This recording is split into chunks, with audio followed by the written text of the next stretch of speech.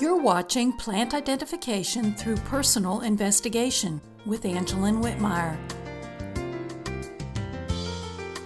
This plant portrait is for common milkweed, Asclepias syriaca. Native to northern and central North America, common milkweed grows 2 to 6 feet tall in old fields, along roadsides, and within waste places. It's easy to find the early spring shoots of common milkweed, if you know where it grew the previous year. You'll probably find it next to last year's dead stalks, which may still be upright, or which may have fallen to the ground. One or more shoots may grow from the root buds.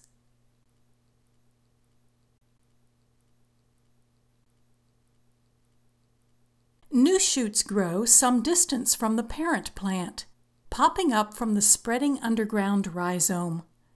If a stalk is mowed down, a strong plant persists in growing its new stalk. As the weeks go by, the common milkweed plant grows taller and taller. A healthy habitat produces a colony of plants after several years. If we look down onto a young plant, the leaves look as if they might have a whorled arrangement. However, from the side of the plant we can see that the leaves are not whorled at all. Rather, they grow opposite each other. Each new pair of leaves grows at a right angle to the pair below it. This is referred to as a decussate arrangement. Here's another view of the decussate leaf arrangement.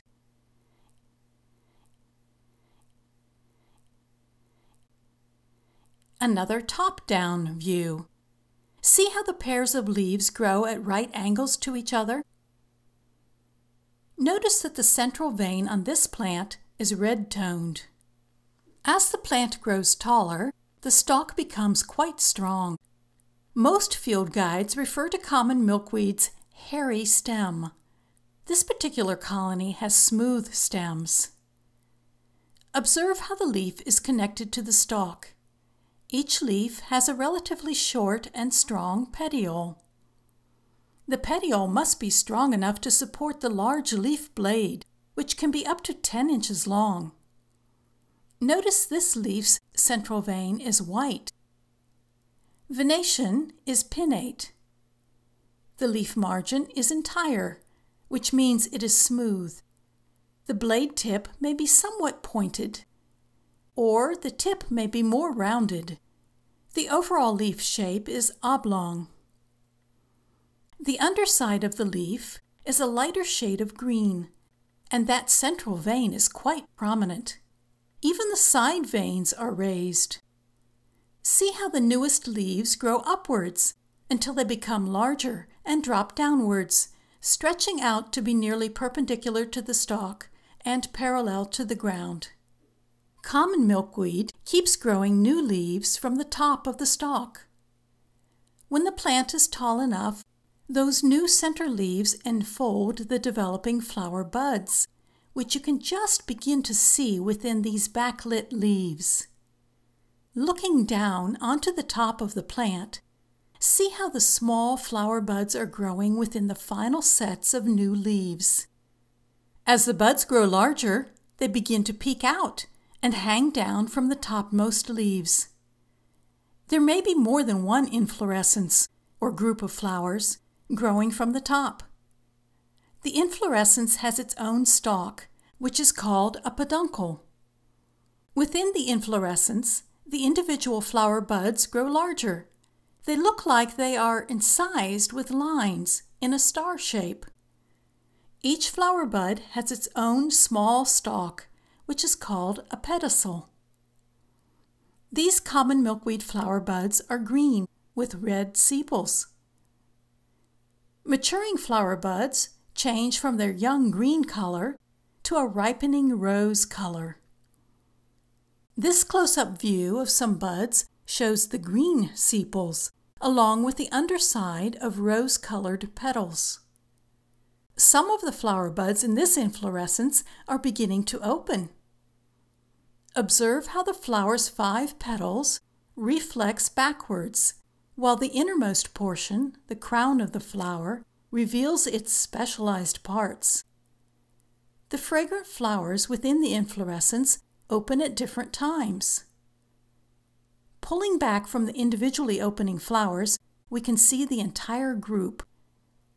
The common milkweed inflorescence shape is referred to as an umbel. This means all the flower pedicels arise from a central point. This lovely inflorescence is in its peak blooming phase. Each umbel can be up to 4 inches in diameter, while each flower is about 1/2 inch across. If the common milkweed plant has several years of growth in its history, it will probably have several inflorescences, some of which grow from the upper leaf axils, while others grow from the top. The flower clusters ripen from the bottom of the plant toward the top.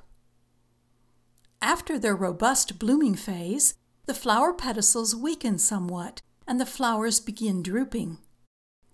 Notice the color of the pedicels, which in this instance matches the color of the leaves' central veins. Let's take a close look at the common milkweed flower and its typical parts. Milkweed flowers have a central crown divided into 5 hoods. The hood curves around the more sharply pointed horn. One of the petals has yet to reflex back from the rest of this flower. The flower styles, a part of the female aspect of the reproduction team, are united into a central disc. See how the horns emerge from the hoods? Check out those reflexed petals, the hoods, and the hairy pedicels. These flowers are a lighter pink, almost white in color. These flower hoods are cream-colored. And these are changing color to a golden cream as the flowers begin to die. Watch how the flowers progressively die, shriveling up, turning brown, losing their dark brown petals. You have to look closely to search out the flowers which were successfully fertilized and which will now develop seed pods. They look like fuzzy light green nubs among the dried flowers. As the seed pods grow larger, they are easier to find and observe. Notice how the pod hangs down from the pedicel. These pods still have the dried flower on their tips. The pod grows larger and shifts from hanging down to a more upright position. The roughly textured exterior of the common milkweed pod looks spiny or warty or nubby. The pod eventually grows up to 5 inches long. After weeks of growth, with seeds maturing inside the pod dries up and turns gray or light brown. The seed pod then splits along a single seam. Let's open one of the pods. Tucked inside, in a tight overlapping arrangement, are up to 200 flat brown seeds. Each seed has a tuft of silky hair to assist with wind dispersal. Plant reproduction occurs through the seeds as well as through the rhizomes. A frequently discussed characteristic of common milkweed is its white sap. Any part of the plant is easily bruised. Once injured, the sap oozes out and drips from the stalk, from the leaves, or from the flower pedicels.